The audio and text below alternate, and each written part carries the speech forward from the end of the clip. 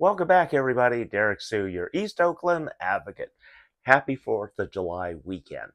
Today is Friday. For a lot of folks, you took off and you're headed out of town. Some of you are staying around for fireworks shows and barbecues for this long weekend, because this is one of those really nice ones, because I look forward to a long weekend like this from my work, because it got me away out of the norm. And so I we took the boat out, and we had uh, a boat in the Berkeley Marina, our 26-footer. We had our 21-footer on the trailer in Alameda, and also we had the 30-footer, which was more for if we're going outside the gate and doing coastal. But instead, we we did inland rivers, and so what we did on 4th of July, we would take trips on the Delta, and so on the Delta, uh, we we enjoyed going there. It was a nice, relaxing trip. We could do a fast trip up to Sacramento and back for like a 3-day weekend, or take our time, which is what we typically did. And we would, on a weekend like this, we would go a full week out and back before we come back home, and then we'd have our dogs on board. We enjoy the tranquil cruise. We didn't have to worry about crowds. We didn't worry about traffic or anything like that. And what was really nice, traveling by the water, it was very peaceful. We didn't have any incidents other than watching some of the grayheads burning up the kids' inheritance with their cigarette boats on the main part of the American River. And I mean, were $1 million high speed, go fast boats. You know, the big engines. You hear them long before they even come around a bend, but you hear those engines winding out there in the Delta. And so, uh, even with the noise from my own boat, I could still hear those. But it was uh, a lot of fun. And as a boating, I was also a boating safety officer for the United States Power and Sail Squadron. Uh, our particular chapter, unfortunately, was decommissioned in 2007, and we were decommissioned because we just didn't have the membership anymore. It's a what the U.S. Power and Sail Squadron is. It's a volunteer boating safety organization, and so we are certified by the United States Coast Guard. We teach boating safety classes along with seamanship classes to get certified for a wide variety of uh, boating duties. We even had sailing classes available. So, very, very experienced boaters in this organization. I was one of them. I was actually a third lieutenant in the organization for Oakland, and like I said, Oakland was decommissioned in 2007, and so the rank was, we have the commander at the time, the XO executive officer, first lieutenant, second lieutenant, and then third lieutenant, which was me. And what we did, we promoted boating safety. We had, back in the Bay Area back then, a lot of boat shows going on, and so I would be one of those officers that would be manning the booth at the boat show, talking about boating safety, also promoting our boating safety classes, getting people certified in boating. So some of the advanced classes that were offered is, besides the seamanship, but also navigation and uh, charting, reading, and deciphering charts and maps, how to read them, GPS, um, usage. And so there's a lot of classes that we taught uh, young boaters, new boaters, uh, inexperienced boaters, and these were all U.S. Coast Guard certified classes, and we taught them on campuses like Piedmont High, because I taught classes up there at Piedmont High on Thursday nights for during the summer, and it was always real interesting, and it was always a lot of fun. And that's one of the things that I wanted to stress. And we knew there was uh, an issue with the boating industry for the Bay Area, because we were losing members and we were losing boaters. And not we weren't attracting the new boaters that would keep the industry and the recreational portion of boating alive here in the Bay Area. And so, because it's so expensive, the boats were getting more and more expensive. EPA was putting in more requirements for things on boats like catalytic converters now. And so boats and watercrafts are required to have catalytic converters on board, because the boats, they did put out a lot of pollutants. So I do have to admit that the catalytic converters probably have helped. I don't know. I never owned a boat. That requirement came into place after I had left boating. So uh, I don't know how well those perform. But anyway, um, we'd assist the Coast Guard on the water events such as July 4th events on the bay. Also, a big event that we were called upon a lot of times by the USCG when they were short of help. That would be around Fleet Week, the air show. And so Friday, Saturday, and Sunday, at times, our organization would be assisting the United States Coast Guard with maintaining a line, a safety zone for the recreational boaters, so that they're not directly underneath the show and out of danger in the event that something catastrophic happens. And also, we weren't the ones looking for drunks or anything. That was the actual USCG patrol boats going in and out of the crowd. All we did was just maintain a line. Also, we were a safety crew with first aid, and so we were kind of like the paramedics on the water during the event. So we did a lot, and one of the things that I did, I was one of those inspectors, boating safety inspectors. I helped you stay out of trouble.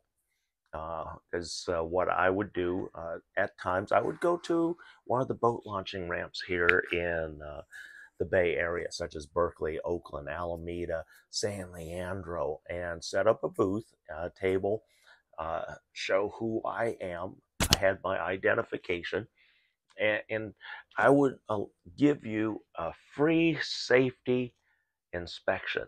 And that safety inspection, what that did was, in the event that you were boarded out on the bay and you were missing something, you could be cited for that. And so, by me alerting you to any shortcomings before that may happen, can save you hundreds and thousands of dollars, and also fines. So, also, if your boat passed all of the safety inspections, I was allowed to put that USCG inspection label, the tag on your boat with the current year, so that any time that you were out on the water and you were approached by any law enforcement, they could automatically see that your boat was USCG inspected and passed for that year. So they won't be asking typically for any information or doing their safety checks out on the water. So this just speeds things up for you. But also it shows that you were a very responsible boater. You had insurance, you had all the safety equipment, you had current registration, you had the uh, tossable life preserver, which was required. You had all the fire extinguishers and the proper sizes on board. So there are a lot of things that we were looking for, but also safety equipment on board the boats. If you were a lake boat, there was a certain requirement. If you were on the bay, there were certain things. And then if you went outside the Golden Gate Bridge into the Pacific Ocean, there were other mandates and requirements for you to have on your boat in the event of an emergency. And so I just helped keep you out of trouble. If I found violations, I wrote them up, but they were not, uh, there's no fine involved. But it was essentially like a fix-it ticket, and it allowed you the opportunity to fix those items and those shortcomings before you might be stopped by any law enforcement boat on the water or a USCG patrol boat, and they could stop you on the water. And the thing is, you cannot, you cannot refuse them on board your boat. Uh, period. And some people believe that they can refuse the lawful detainment of your boat and coming aboard your boat. No, that uh, that you do not have that right. They have the right to come on board for whatever reason, any reason, to inspect, and you cannot refuse them. If you refuse them, your boat is subject to confiscation and everybody on board being arrested. And I've seen it done, and it's not pretty. Uh, but all of our classes were free back then, except for the materials. Materials typically were anywhere from $20 up to $50 for your reading materials, your books, and your test materials. So it wasn't very expensive, but you got a certificate at the end. You also got a boating safety card to keep in your wallet, because at the time in California, you were not required to have a boat to be boating safety certified in the state of California, but it was making its way across the country and had been requirement in many states. In fact, at the time when I moved to North Carolina, North Carolina was one of those boating safety requirement states, and so I had my U.S. Power Squadron boating safety certificate with the USCG stamp on it. So I was already boating safety approved, and I was automatically put into the system as approved because of that. I fulfilled that requirement so that I can register my boat in the state of North Carolina. So things had moved around. I don't know where it is anymore, but it's probably still not a mandate because uh, boating just really fell off the map because price of housing. Nobody can afford to buy a boat anymore because they can't afford to even go out and have fun, and they struggle to shop in the grocery stores and keep food in the home and on the shelves and in the refrigerator for the family. So boating is definitely been off the list, and a dying industry for over a decade, and at least since 2007. I know it's gotten worse. So anyway, uh, I'm going to get back into it. There's been a lot of new tech inventions and creations that have advanced boating, and now has been changing and switching over to going electric. And so that's going to be interesting to see what we come up with, because uh, driving a boat and powering a boat is very, very different from that of a land vehicle, because the power is always on a boat. Whereas on a car, once you get up to speed, the engine can drop back and use a minimum amount of engine power to maintain speed and where they're and their direction. Whereas on a boat, there's a constant load on the engine, and so the engine can never back off without losing speed. But there's been some incredible breakthroughs, and I like the new electric hydrofoils that we're seeing, because you get an improved ride and speed, and you're going to use far less energy because you don't have the surface area like on a standard boat.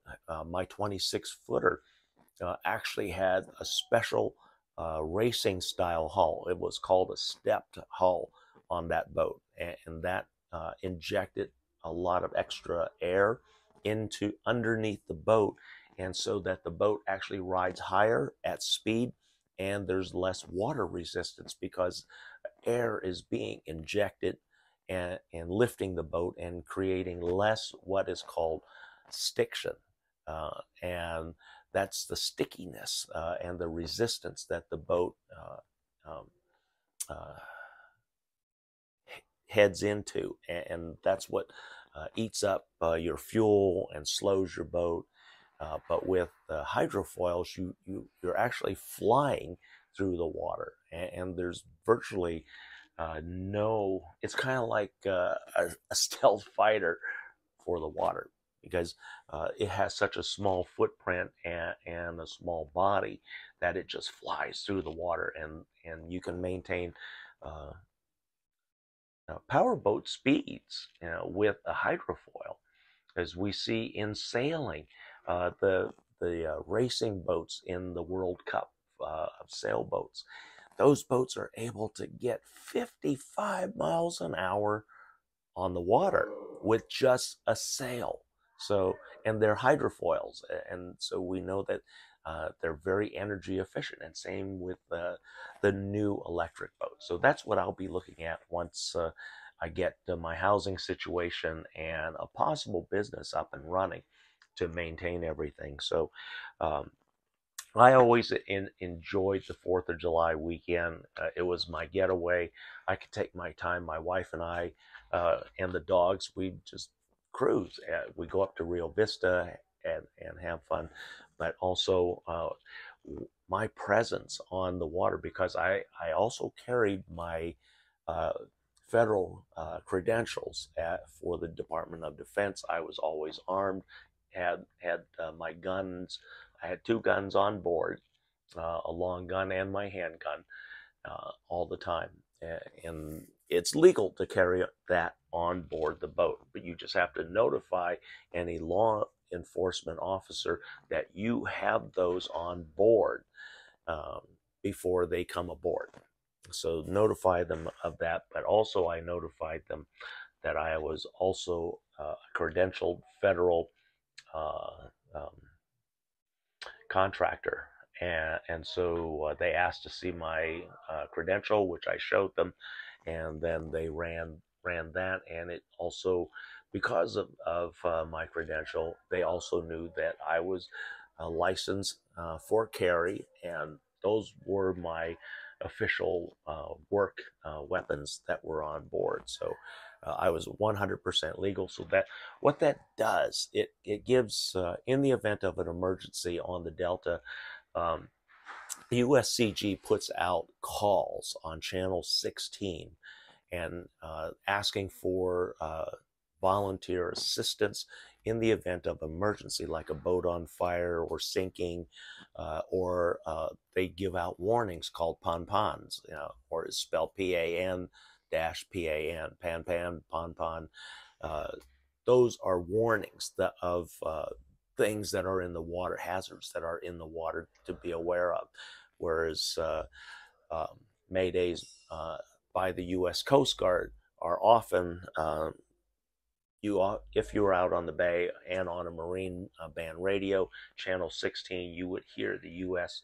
Coast Guard. And then at times, uh, once they made contact with you, you would switch over to channel 22A and then talk to the USCG directly about what your problem is.